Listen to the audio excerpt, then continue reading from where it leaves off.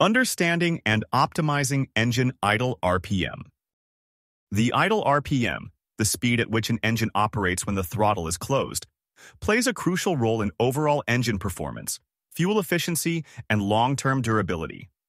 A well-calibrated idle ensures smooth operation, minimizes unnecessary wear, and provides a stable platform for the engine's complex balance of fuel, air, and spark.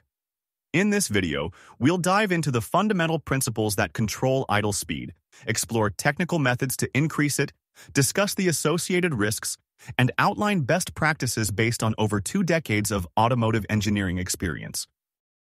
At its core, engine idle speed is determined by the equilibrium between the engine's internal loads, such as friction, accessory drag, and pumping losses, and the torque produced by combustion. 2 primary systems control this balance: mechanical components like the throttle and idle air control valves, and electronic systems governed by the engine control unit. The throttle body regulates the primary airflow, while the IAC valve, often controlled by a stepper motor, bypasses the throttle to adjust airflow at idle. Meanwhile, the ECU continuously monitors sensor inputs, including engine temperature, battery voltage, and manifold vacuum, to fine-tune fuel delivery and ignition timing, ensuring that the idle remains stable despite variations in load. Modifying the throttle linkage is one of the simplest methods to increase idle RPM. Adjusting the throttle stop can allow a higher baseline of air to bypass the closed throttle, effectively raising the engine's idle speed. This method is most effective in carbureted engines or older fuel-injected systems where mechanical adjustments are more direct. Modern vehicles rely heavily on electronic control systems. By recalibrating the ECU parameters, such as base idle speed, fuel injector pulse widths, and spark timing maps, engineers can safely increase idle RPM. This approach typically involves using diagnostic tools to read real-time data and adjust parameters incrementally until the desired idle speed is achieved while still maintaining stable air-fuel ratios and minimizing emissions.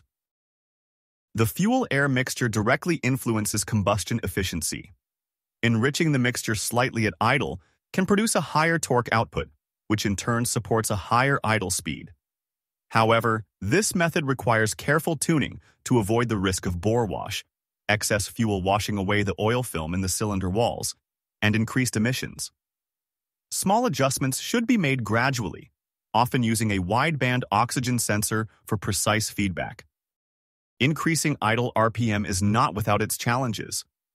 A higher idle speed can lead to increased engine wear due to higher operating temperatures and friction losses. It may also result in higher fuel consumption and emissions if not properly managed.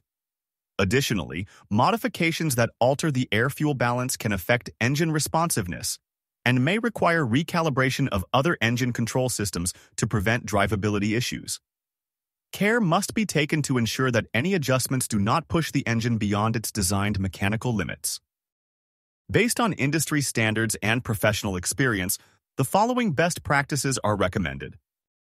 Make small, iterative changes while monitoring engine parameters. Employ wideband oxygen sensors and real-time data logging to ensure that adjustments maintain optimal air-fuel ratios. When increasing idle RPM, consider both mechanical and electronic factors to maintain overall engine balance. Regularly revisit idle settings as other engine modifications or changes in operating conditions may necessitate further adjustments. Increasing idle RPM involves a delicate balance between performance enhancement and engine longevity. Whether through mechanical adjustments, ECU recalibration, or careful modification of the fuel-air mixture, the key lies in understanding the intricate relationship between engine load, combustion dynamics, and electronic control systems. By adhering to incremental adjustments, utilizing modern diagnostic tools, and following industry best practices, one can safely achieve a higher idle speed that supports better drivability and responsiveness without compromising engine health.